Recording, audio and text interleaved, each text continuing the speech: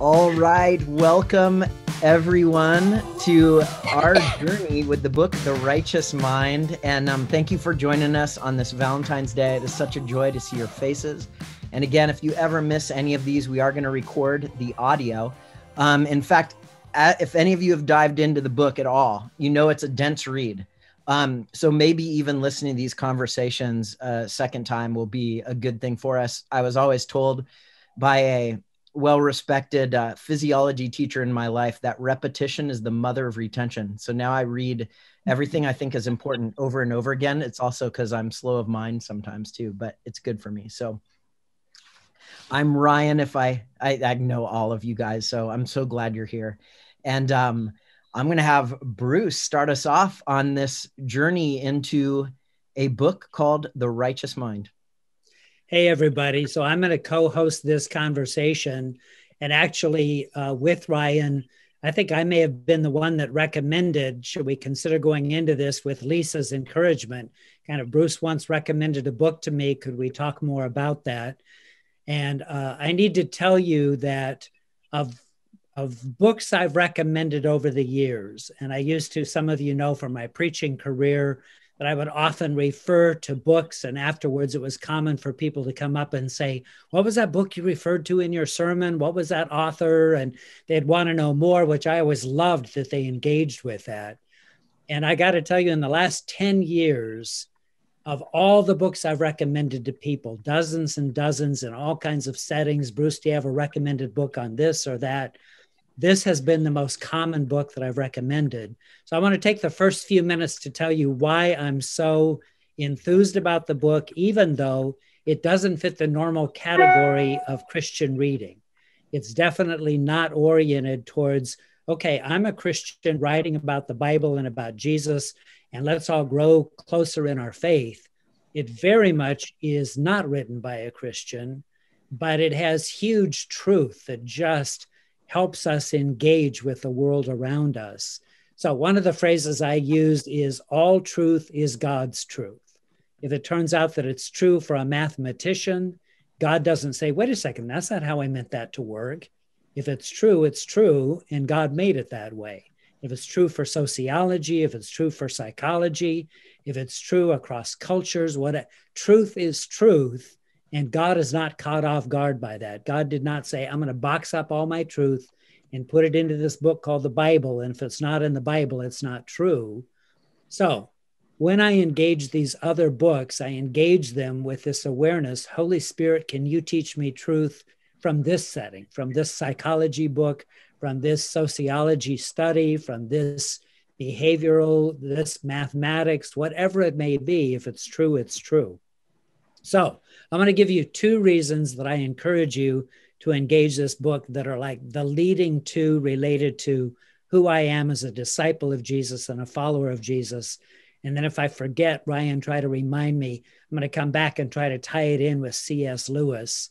And kind of we could more Christianize this by reading C.S. Lewis alongside of this book written by this author who's not a Christian. So, Righteous Mind. Here's the first thing that I want to say. If any of us ever want to share our faith with a relative, a neighbor, a friend, a colleague at work, the only way we're going to be successful as an evangelist or apologist talking about faith issues is by learning to speak in their language, learning to think and reflect in the way that they reflect. The Apostle Paul was amazing at that. And there's a place in 1 Corinthians where Paul in chapter 9 says, to those who were under the law, I can speak like I'm under the law. I understand where they're coming from. To those without the law, I'm glad to converse with them. To those who are living in this kind of condition, to those that are in that. And finally wraps it up and says, listen, I'll do whatever it takes to bridge the gap and make a connection with somebody else so that we can talk about truth together, so that we can live better lives, find Christ, live the way God wants us to live. So any step toward missionary apologetics, any of that, you have to learn to speak in their own tongue. And part of that is learning to appreciate other cultures, learning to find the Holy Spirit beyond just church, learning to recognize God is at work in other ways. So here's what I actually did today. I downloaded again C.S. Lewis's Mere Christianity, and I recognize that this entire book is making an interesting argument. There is something uniquely human. We are mammals.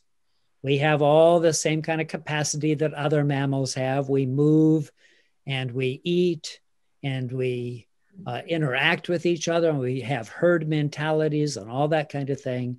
So this guy is going to be saying in The Righteous Mind, but there is something uniquely human that we think in categories of right and wrong. Guess what? C.S. Lewis in Mere Christianity, in his apologetics book, starts chapter 1 by saying, we have this unique ability to think in categories of right and wrong. What is it about us that makes us this way?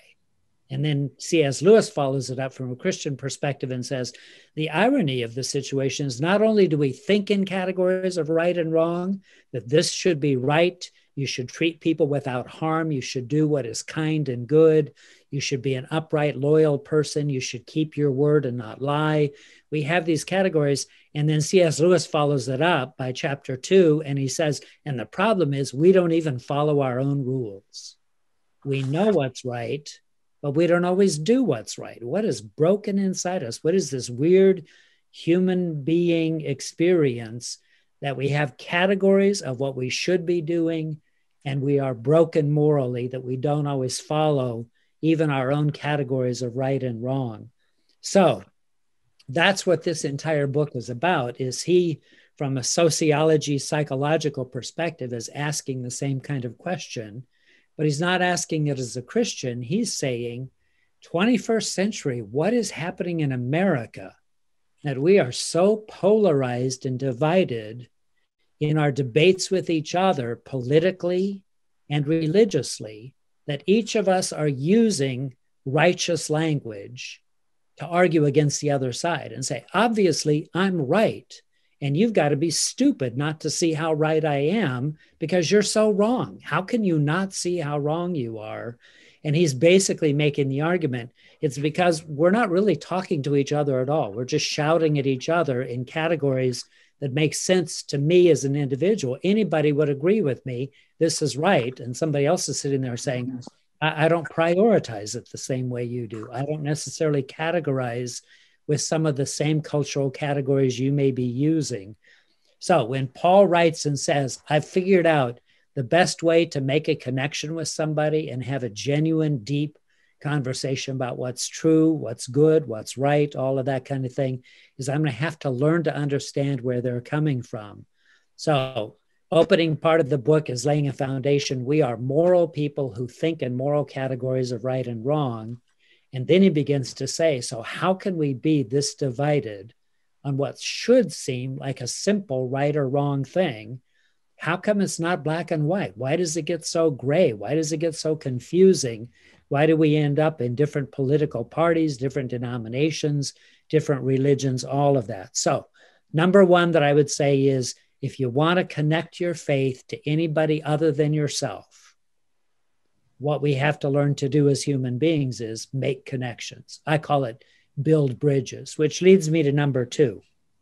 Number two for me is God just wired me as a peacemaker. Remember in Matthew 5, Jesus going through the Beatitudes, one of the very last ones is, blessed are the peacemakers. Now that's different from peacekeepers. It's like, I will just avoid any conflict. I'll just keep the peace. A peacemaker is someone who intentionally tries to build a bridge where others have created walls of defensiveness, where others have shut down, where others can't even listen, where others are so upset that they can't engage any longer. And someone like me, it's something about the way I was created. A part of it is how I grew up. My dad, in rage moments, would be dysfunctional, and my parents would argue, and there was something inside of me that avoided meaningless arguments. It's like, I am not going to engage with that because that conflict is not going to go anywhere good. But I tell you what I will do. I will build bridges, and I'll do the patient thing of trying to understand. So even in the moment I may not engage because I'm already thinking ahead next week, next month, next year. How can I be building a bridge into that relationship so we can get to healthier places with each other, so we can better understand each other?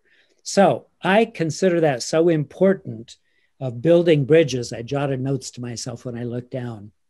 So if we're going to get places like respect, dialogue, listening, understanding each other, how we're going to try to find some kind of common ground. I love, by the way, this organization, Uncommon Good. It's like, there are common places of good, and then there are uncommon places that just God breaks through, and we're beyond just common good into uncommon good.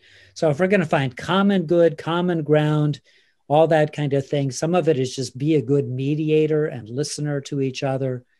Some of that, I think, we probably are pre-wired in that direction or not. Some of us are way better at prophetic and confrontation. I'm just going to say it like it is, and I'm going to speak the truth. That's never been me. I am more a bridge builder, but I do think I can learn some appropriate assertive skills so I know when to speak up. And I think somebody who's very assertive can learn some bridge building skills from me.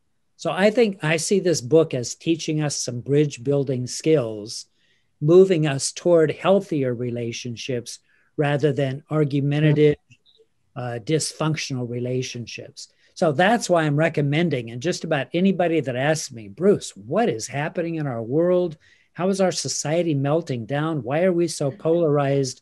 It is likely within the first 10 minutes of the conversation, I'll bring up this book and say, you might want to read The Righteous Mind, because it's a book that's going to help us figure out how we start doing some healing and bridge building and understanding each other. So those are kind of my introductory statements about how I see it as fitting with our Christianity. I see it fitting with C.S. Lewis. I see it fitting with biblical materials, and I see it growing our skill set for us being disciples of Jesus. So I can give you two examples. Jeannie McCoy is someone that she and I have had conversations, and Lisa is also another one, Lisa Yoshitaki, that we've had some of these conversations I've recommended. So Jeannie, I'm going to turn to you next and just say, for newcomers that haven't read this book before, never even heard of the book before, any thoughts you have to add to my thoughts, kind of your engagement with it? Yeah, Bruce recommended this book probably in the early part of 2000. What year was that? That bad year, 2020. And I was at a point where I was watching what was going on in Facebook world mostly. And I've got friends on all sides of the political spectrum. In addition, I have friends, and one of my children is walked away from faith. And so I was watching this ugliness unfold, and I was just really like watching the fact that each side took the high moral ground with their argument. I would hear things like, how could, if you're a Christian, how could you possibly blah, blah, blah, blah, blah. And then I'd hear the same thing from somebody on the other side. How could you as a Christian even think of supporting this over here?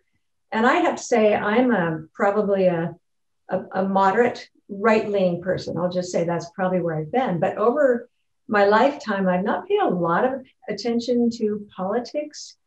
I've just seen things come and go. And I have kind of a view that now seems not very responsible, which is, it's all going to come out okay in the end, and focus on my life with God and my work with ministry. And so as this started to unfold this past year, I would see this incongruence between people that I loved and respected and their views on this, and going, how can this be? Like, why is everybody yelling, I've got the right answer and God's on my side? That was really concerning to me. And at the same time, one of our sons had walked away from faith. And our family background is such that we never really talked about politics. We followed the rules. Don't argue about religion and don't argue about politics. You just don't do it. Nice people don't do that. And so out of the blue, we have this family chat channel that we are all on, me and Ken and our 3 adult kids. And he just one day just came unglued saying, I need to know where you guys stand on this. How could you possibly, you are complicit with the suffering of millions of people if you go along with the GOP, which is incredibly corrupt. And he just went off. And, like Bruce, my heart starts pounding, like, this is religion and politics. And I don't know what to do with this. This is really uncomfortable. He has since, apologized, but he was extremely concerned about what he saw happening. And he's probably positioned on the left side of the spectrum, as well as having walked away from an active faith. And so what this book did for me was it helped me to understand that there was a way to have conversations about the things that matter to both of us. And I had been praying for ways to have conversations with him about faith, because that also was kind of like he didn't want to talk about it. But as we talked about different issues of the political and social stuff going on, I could say, I don't think that way. If you want to put me over in that corner, here's what I struggle with. Here's why I'm kind of moderate on this. I don't quite know what I think. Here's what I, as a follower of Jesus. And I was able to present my faith in ways that I never had been able to do before, and to get him calmed down to the point where he could hear it. And so this book was highly important to me, because it came at a time in my life when I really needed to understand how it is that people that I love on all sides of it could be so angry and so unwilling to listen. What I don't know is really how to find a way out of it. It seems unredeemable, but I'm probably on the same spectrum as Bruce is, which I'm a peacemaker. That became what I wanted most, is, can we talk? Can we express what we think, or even our questions? Do we have to have a fully formed opinion? Is there black and white even in politics? Probably not. And there isn't in religion either. So I highly was impacted by this book. Recommend. Great. Thank you, Bruce. Hey, Jeannie, thank you. And Lisa, have you thought ahead, anything to share with us on kind of what it meant to you? Gosh, both of you are so eloquent, so I feel like this is just going to be clumsy and whatever, but Bruce recommended this book to me when Jeanette and I were studying the Bible, and we were going through it just chronologically. We were going from beginning to end one year and really slogging through Leviticus and some of the rules and things like that. And I asked Bruce for some guidance, and we talked about this book. And after reading it, not only did it help with some of those questions and addressing some of those conflicts that I was dealing with from a Christian perspective, but also reading the political side. I too have friends on both sides of the aisle, and even through the years, and because that was years ago, I have used the tools in here to be able to at least recognize that when I look at something from one perspective, that there are different values that people are putting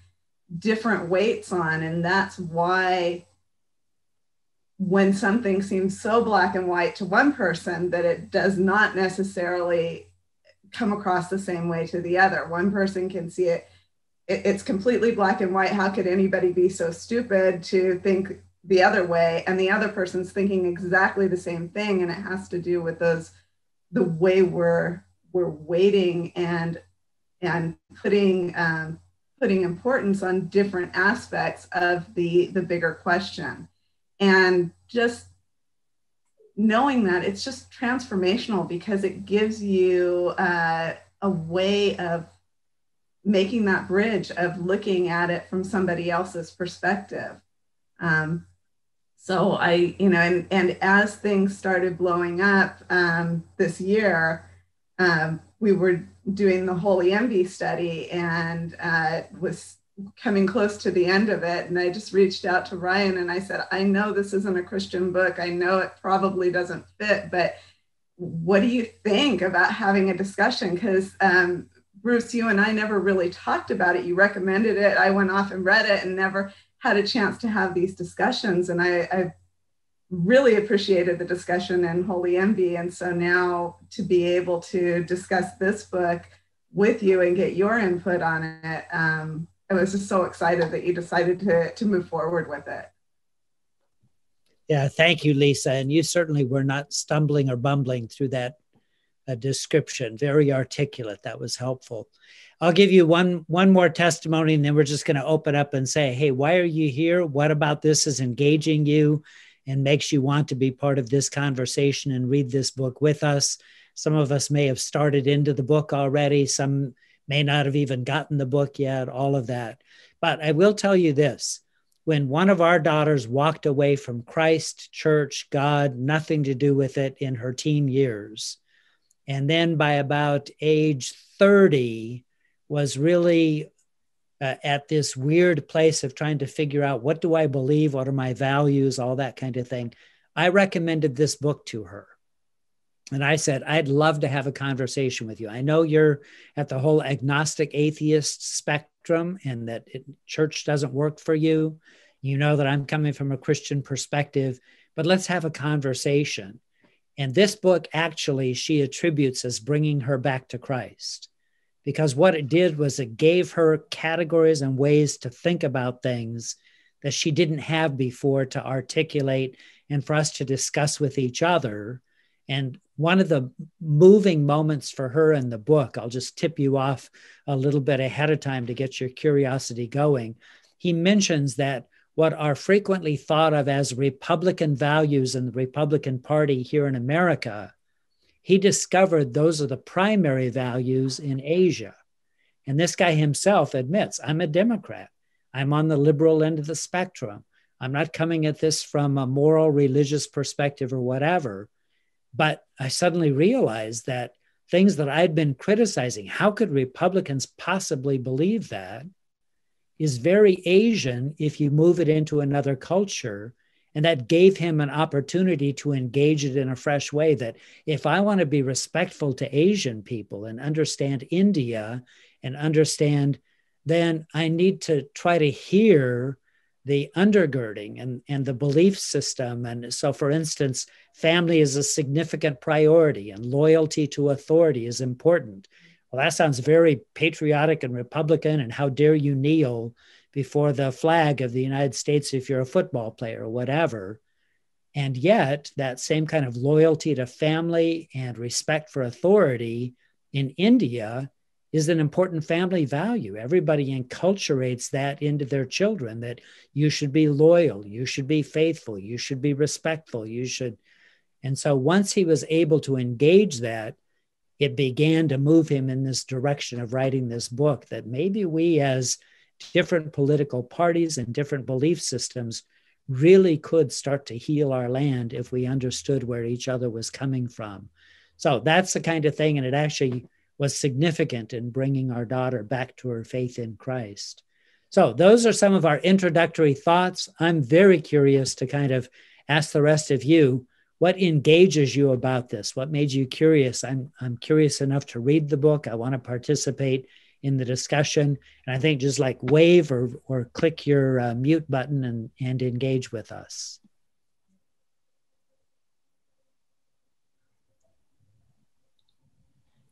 I just find it's interesting that the book was written in 2012.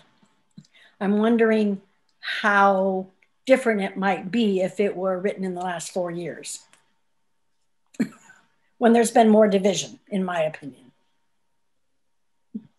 Yeah, and I don't have an answer for that, Janet, but you're right. As we engage with it, I think he was prophetic in seeing the direction society was going and seeing it getting worse rather than better, and hoping that he might stem some of the direction it was going. Obviously, one book isn't going to stem an entire society's direction, but he could see a lot of the meltdown coming.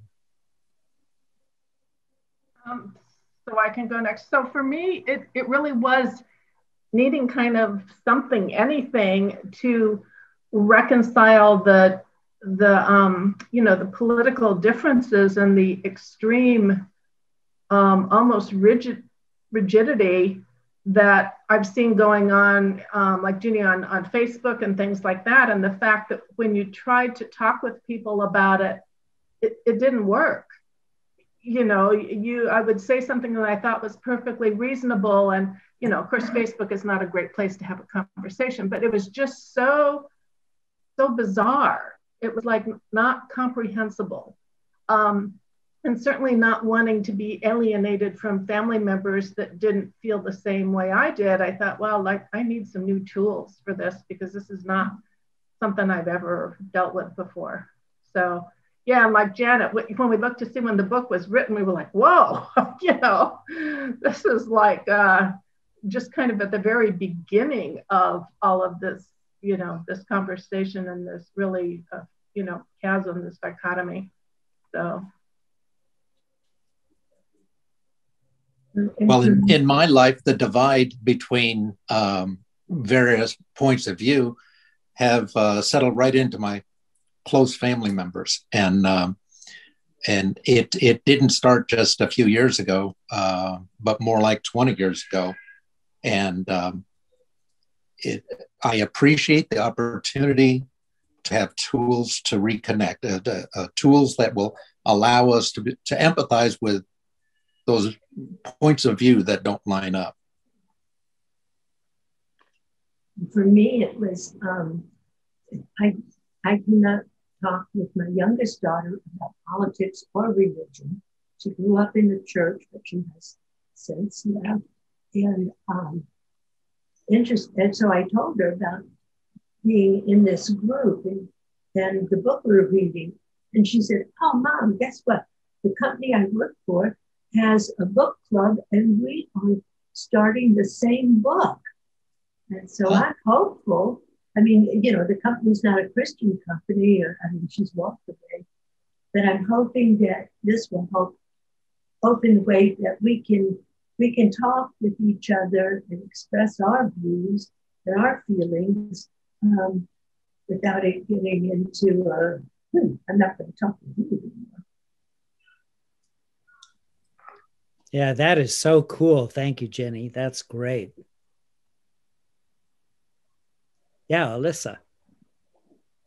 For me, being in graduate school right now, it's very divided. There's a lot of self-righteousness that I see in my classmates, and I feel in myself as well. And I really wanted to examine that and figure out where that comes from and understand why it's sometimes so hard for people that I respect so much and that I love to talk to in other contexts. When we come to certain issues, we can't see eye to eye, and why those certain issues can really drive wedges between people that would be perfectly collegial in any other setting. So I wanted to be able to connect with my classmates and understand my own thoughts and reasons a little bit better. Say anything? I'm mostly interested in kind of theoretical stuff. So I'm just very interested in like moral philosophy. So I'm here for the ride. I don't have a direct application. Yeah, that's awesome, because he describes in this book how he wrestled with, am I really in the realm of psychology? Am I in the realm of moral philosophy? He even describes at the end of chapter 1, when he came out with his initial doctoral thesis and presented it, he thought, this is going to blow everything apart, and nobody could care less what he was talking about. It was like, and then all of a sudden, a few years later, it suddenly became really relevant, because people were saying, wow, there's this thesis out here that says, and it doesn't fit nicely into psychology or philosophy, but he's putting some new things together in creative ways. And so he kind of got discovered along the way. Anybody else? What else engages you about this, or why are you part of the discussion today? I was also, like many of the people have mentioned, I was surprised when I looked at the publication date. I thought it came out this year. And I also, has been said, and I feel exactly the same way, I have had more tense conversations with people that I have never had a problem with in the past year. And part of it, I'm sure, is the whole COVID effect, as well as the political situation. But a skill that I thought I had, I apparently do not have in the way I thought I had it. And it's been very uncomfortable. And so when Lisa said, "Are you interested?" It's like, I think someone heard me, and I need these skills and I need this tool to reduce some tensions. Not with him. Tom, anything to add to that? So I read the introduction in the first chapter, and I found it very, very intriguing. Kind of the way he, pulled some things about from this field, something from this field, pulled some stuff together, and going, there's some interesting insight here, and I'm very curious to see where this goes. And you alluding to the mere Christianity, it's like, I've read that one several times, not recently, but I think I'm going to pay attention to that as I'm reading, because I think I'll probably find some breadcrumbs there. So it'll be very interesting. Good. Thank you. Anybody else? Julia. Let me flip through for a quote from the intro that I really liked, if I remember where it was. It was very early. While you're finding that, let me just tell you, I'm an underliner and somebody that writes inside my book. So I have so many folded over pages and underlines and comments and all of that. I encourage you, treat it like a textbook and use it well. Yeah, Ryan's showing his as well. Julie. Unfortunately, it's an ebook from the library. So I have it written in a notebook that's not here. It was where he's talking about, here it is. I found it. So this past year, I had several conversations with a good friend of mine about how we have, as a society, say you can't talk about politics in any other realm other than actual politicians around an election time, and how weird that is, since your politics and who you vote for is so closely tied to your worldview and the way that you view the world. And it's connected to so much more than just who you voted for in November, related to, like Bruce, you mentioned the kneeling in the flag, and how it's connected to so much more than that one moment, but we don't talk about it any other time. And so I really loved when he said on page 10, etiquette books tell us not to discuss these topics in polite company, but I say, go ahead. Politics and religion are both expressions of our underlying moral psychology, and an understanding of that psychology can help to bring people together. And I think that's so beautiful and so true, because it's so connected to our whole lives, and the way we view every aspect of our life is why we have those political views. Yeah, I think part of a way to be holistic, if we're going to be holistic in our interactions and share our whole self with each other, part of how we think about things, part of what upsets us and stirs us, all of that is part of who we are. And when it's unsafe to share that and engage with each other, something less than what God wanted for us is happening there. So how do we find the safety to listen to each other, respect each other, some of these dynamics? Anybody else want to share? Ryan, do you have any thoughts on this? Or it looks like Cody's on. I don't know if he can unmute or not. Me? There's Cody. Jan, go ahead. Okay, yeah, I'll just say a couple words. Way back when I studied to be an elementary school teacher, and then I minored in psychology.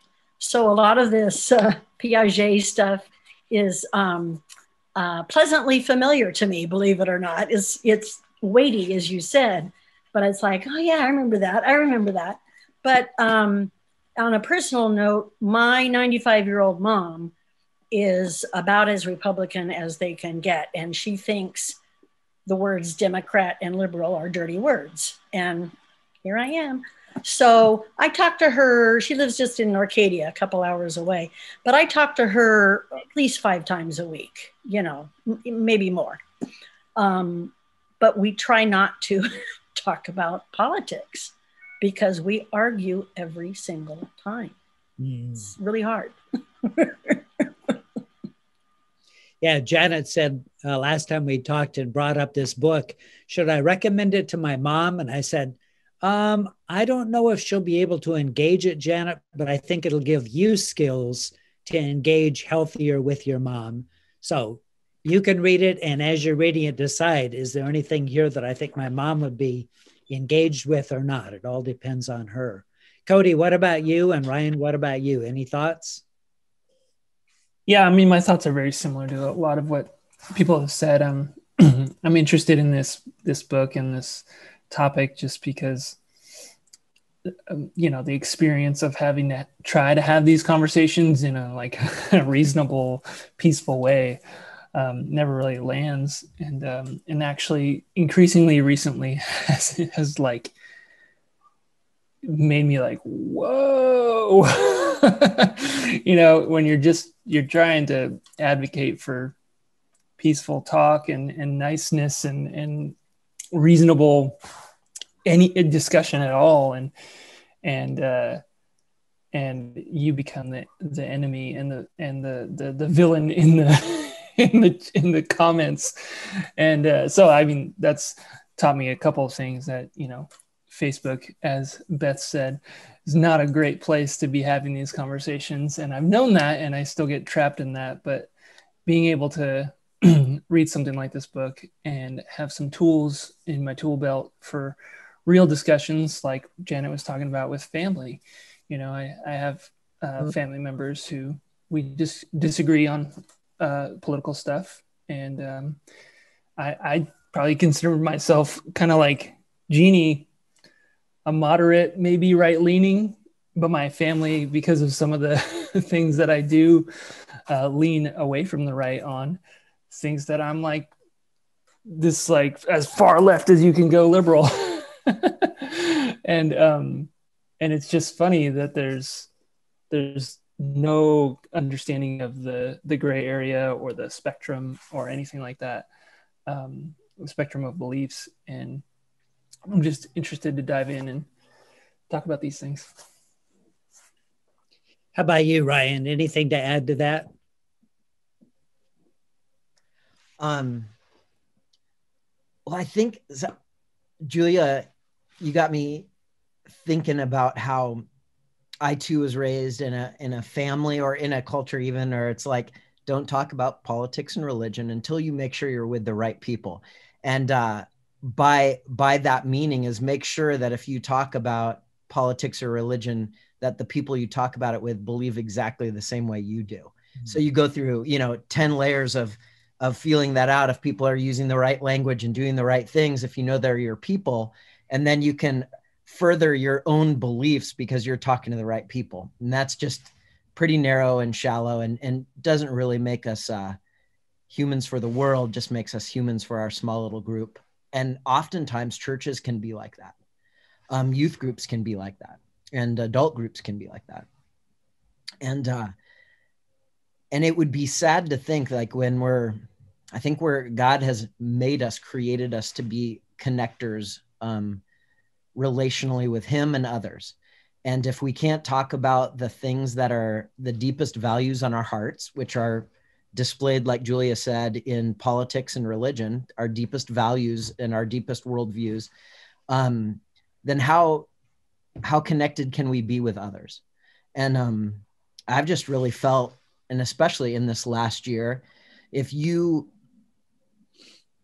are a pursuer or a catalyst of loving others in this world, that can be politicized. And you can be called all kinds of names by trying to create spaces to love others that are different than you and that believe differently than you. And you may even, as you try to be a peacemaker in today's world, you may be even seen or called all kinds of names, or people may even think that you don't believe in Jesus anymore because you stood with that person with a sign that they disagree with.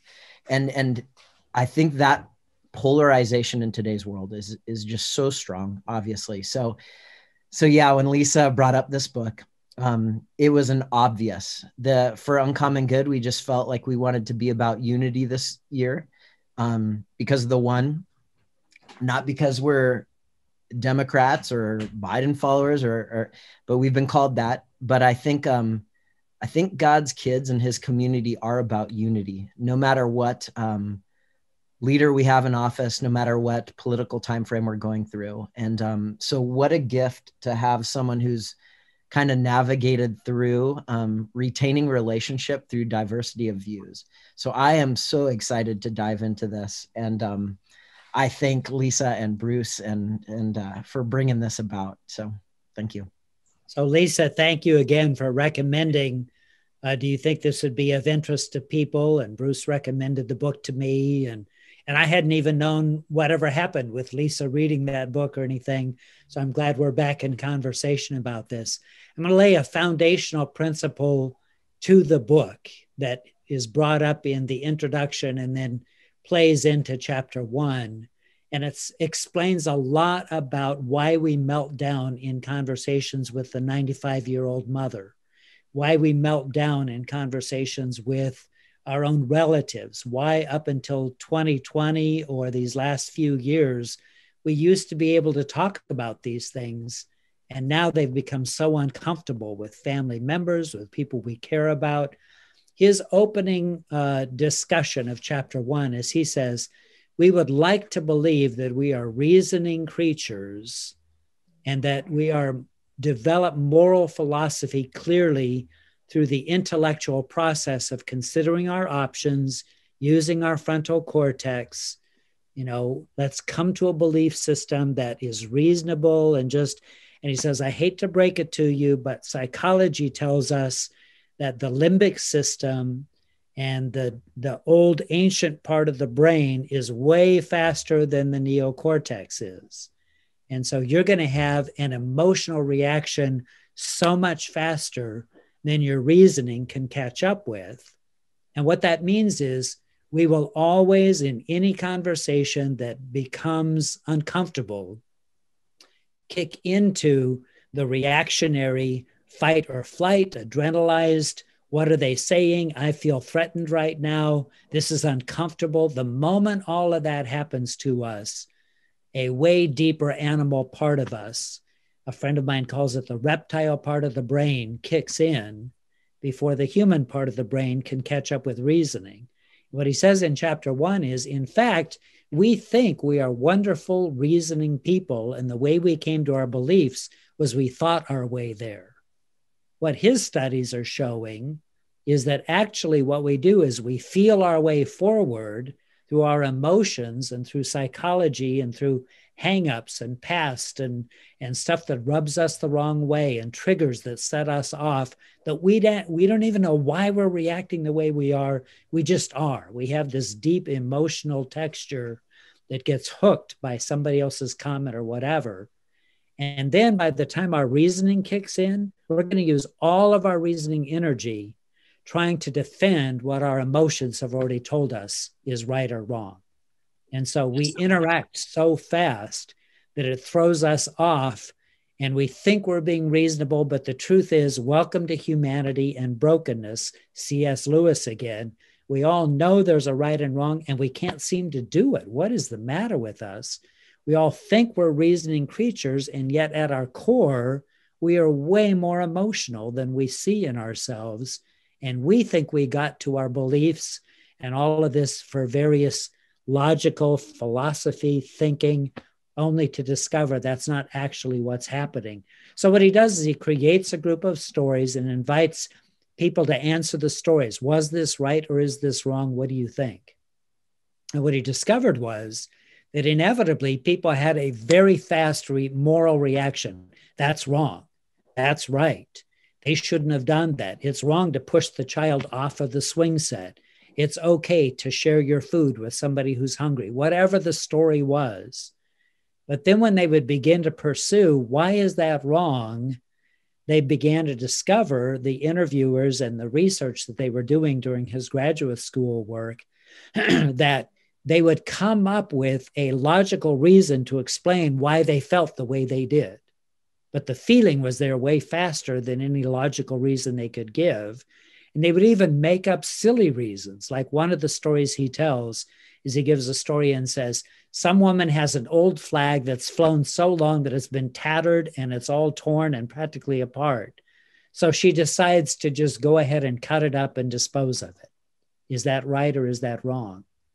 And people that are highly loyal and patriotic immediately said, it's wrong. You don't treat a flag that way. And then when they said, so tell me more about that. Why is that wrong? What is it? Then they started trying to figure out like, well, maybe if she flushed, I think the story even included, she tore it into pieces or cut it into pieces and then flushed it down the toilet. And then they started arguing, well, because it would block up the toilet, because it would harm your neighbor next door and mess up your apartment building. It was like, that's not what the story says. The story just says. So basically the beginning of this book is saying, if you've gotten snagged in relationships, in conversations that went south really quickly and it suddenly exploded in unexpected ways. And I don't know if you've been in those settings when the adrenaline kicks in, fight or flight. What happens with me is my whole body gets cold. I literally will start to shiver. And I sometimes will get this really weird smirky smile on my face that I can't seem to get my face under control. It's not under my reasoning. It's just doing this own separate thing. And I'm like a deer in the headlights. And if you've ever been in those experiences, welcome to being a human being that is a mammal that has these instinctual responses that we all have. Now, part of what this skill set is going to invite us to do is recognize it for what it is. My emotions are always going to beat me to my brain thinking it out. That's just the way human beings are. God made us this way.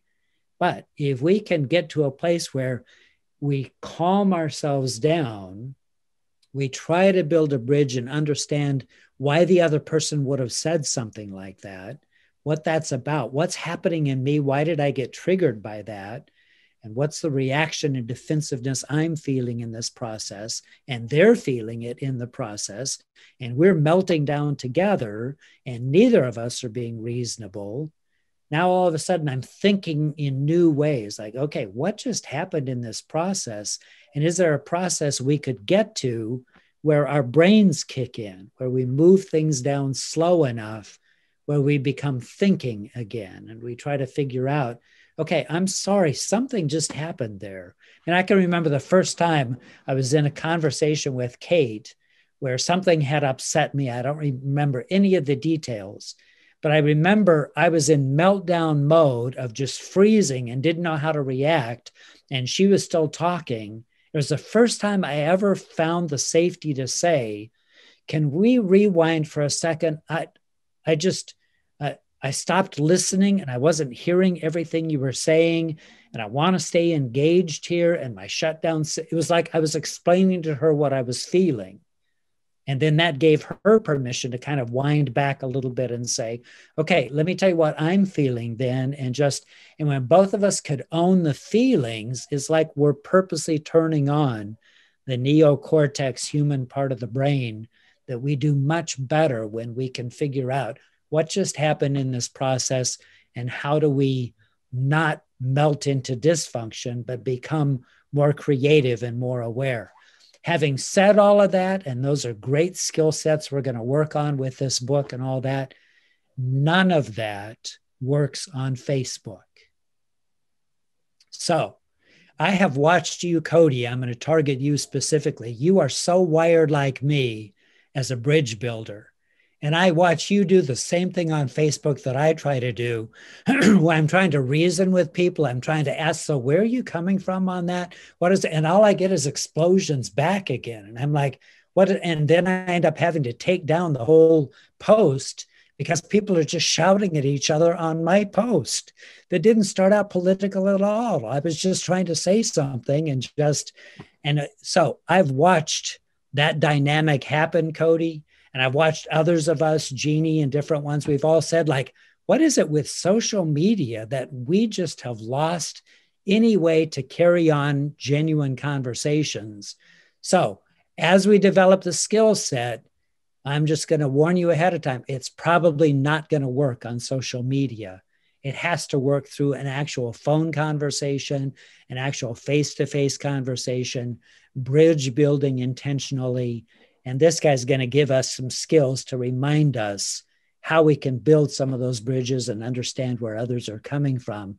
But we're all going to get snagged. We're all going to make mistakes. We're all going to blow it along the way.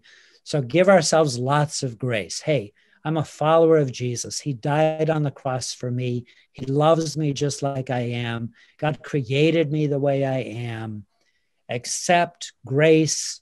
I'm going to blow it sometimes, but I'm going to learn and I'm going to keep trying to develop healthier relationships around me. So that's kind of how I'm starting this book discussion together. Anybody else able to engage any part of the introduction or chapter 1 with a comment to make about it?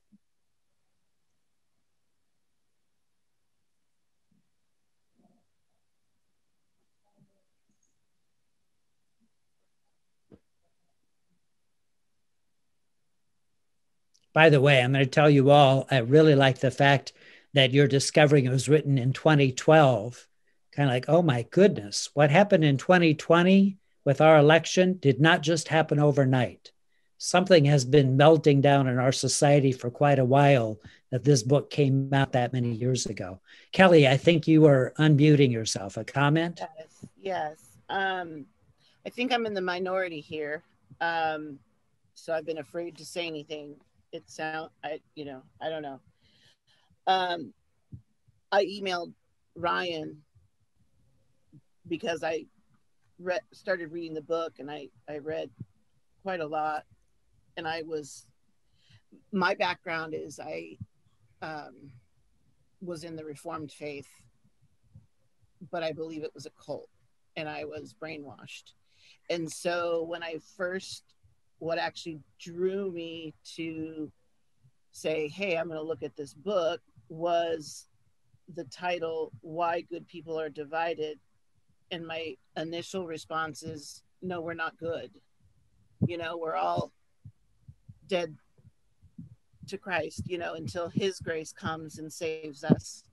And so I was like, ooh, that kind of, just rubs me the wrong way, although I'm trying to get away from what I was taught and how, we were taught how evil we are and how sinful. And, every Sunday it was like, you got to confess your sin or you can't take communion. And, it was bad.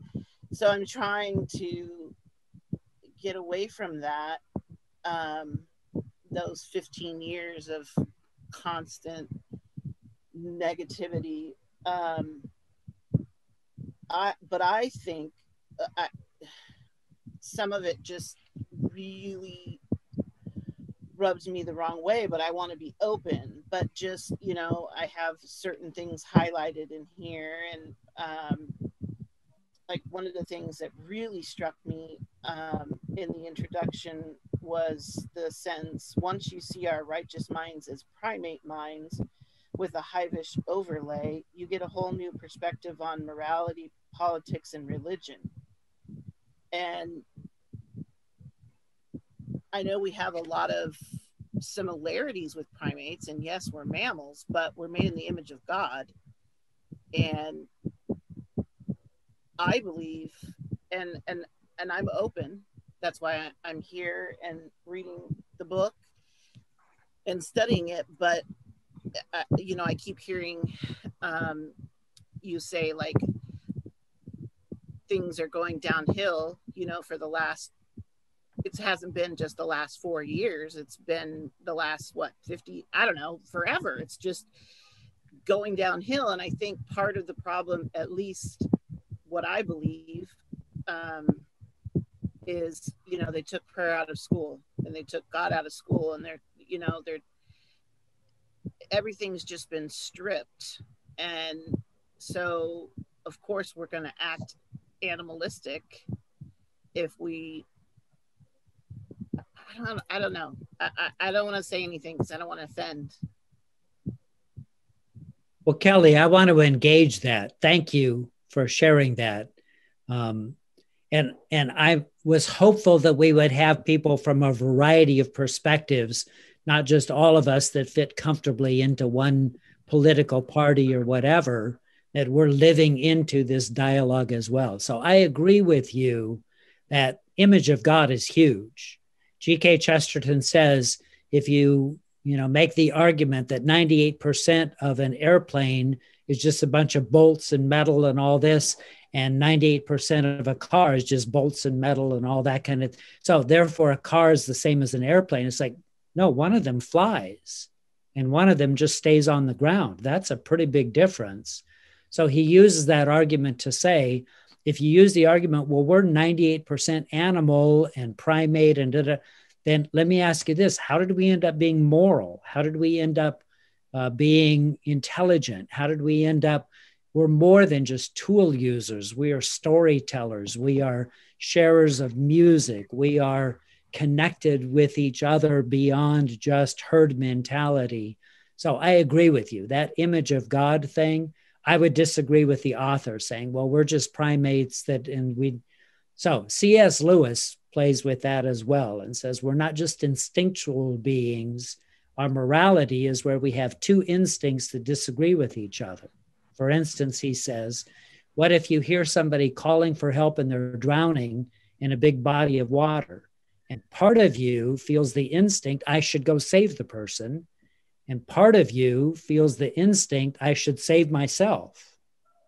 You have two animal instincts happening simultaneously. What makes us human beings is we think morally about that. We will make a choice to put our own life at risk in order to help somebody else. And that's more than just herd mentality. That's image of God stuff. That's kingdom of God stuff. That's self-sacrifice, which Jesus sets out for us. So we'll play with a lot of those conversations. Kelly, I'm glad you're part of this conversation because I think we need a variety of voices.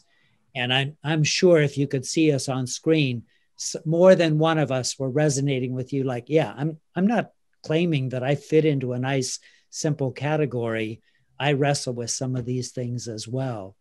So yeah, no, I can see all of you on video, and I just want to make one last comment because you brought up I read about the flag as well, and it was she cut up the old flag to clean her house, and part of me, I literally started crying because I have close people who have died fighting for this country, and that flag means so much. And even though she's doing it at home and no one can see her, to me it's a heart issue that flag represents so much more and is not a rag to be used to clean a toilet. It's people die and have bled for that flag, and if it's old and tattered, okay, dispose of it in a nice way, but you don't need to clean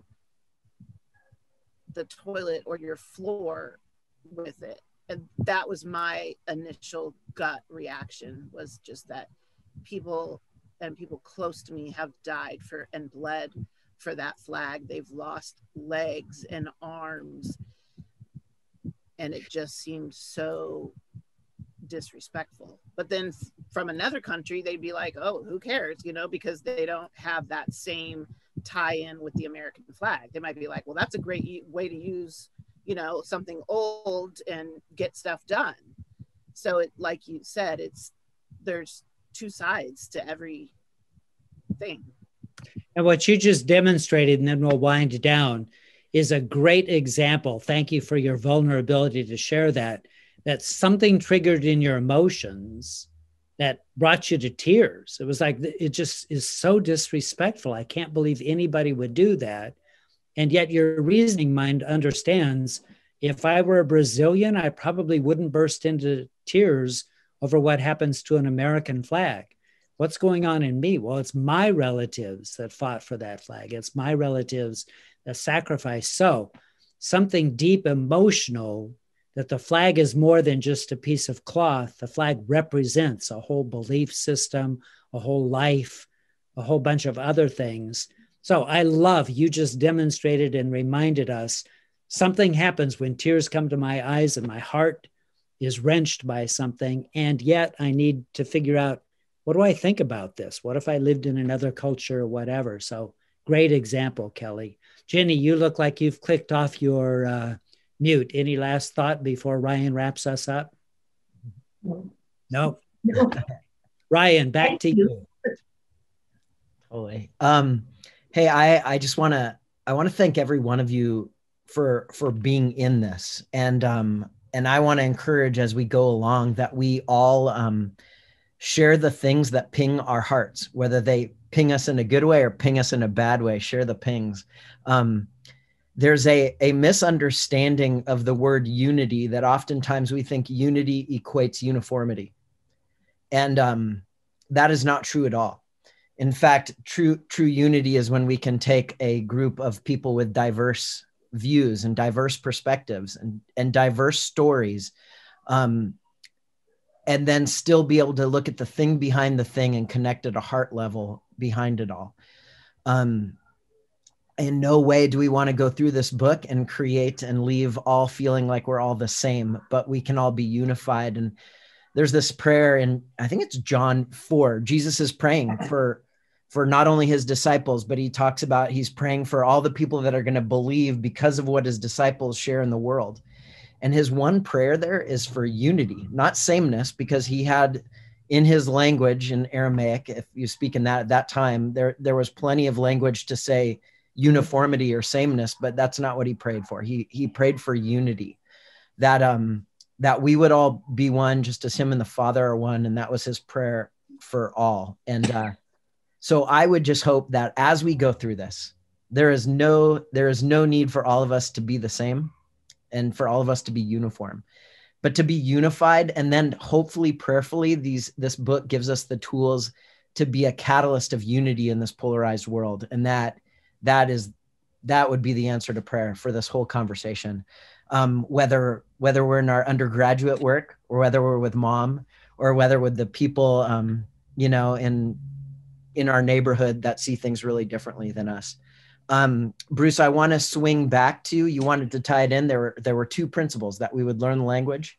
And I wanted you to just wrap us up back with those two principles. And then I'll tell about next time. And then we'll be watching our time that way. Yeah, my suggestion, Ryan, is that we catch up to chapter 2. So we'll just do one chapter each time. And then maybe later on we'll pick up the pace, but just to get us engaged in this conversation. So my 2 points that I was making at the beginning, why I recommend this book, is as a Christian, a follower of Jesus, if I'm ever going to connect my life with anybody else's life, I'm going to have to learn to build bridges, understand where they're coming from. No two human beings are exactly alike, and building those relationships to share what is good, what is godly, who Christ is, what truth is, all of that.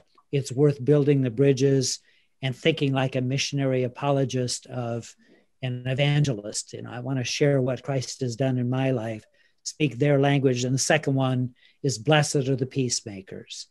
No bridge just happens on its own. Bridges have to be built. If you're going to get from one side to the other side, you're going to have to build a bridge and make a connection between two things that are not connected. So peacemakers are bridge builders. I'm committed to that, and I invite more of us to be bridge builders. Thank you, everybody, for being part of this. I love that this many people are interested in this book group. Woohoo! Thank you all. May you go in grace and peace, and may God just bless your heart with a new wisdom that you feel as you read this book, even from a professed atheist, that this would be a conversation that you and God would dive into together. Bring it to your family. I'm glad we have so much of the Haley family all together here, and the Yoshitake's, and it's a joy to see all of your faces. We'll be back again in 2 weeks on Sunday. So that would be the 28th. And yeah, we'll go up to chapter 2, and you'll get a couple emails in between. Rock on. Thank you, Bruce. All right. Love you guys. Thank you so much for being a part of this. Thank you. Bye. Bye. Bye. Right.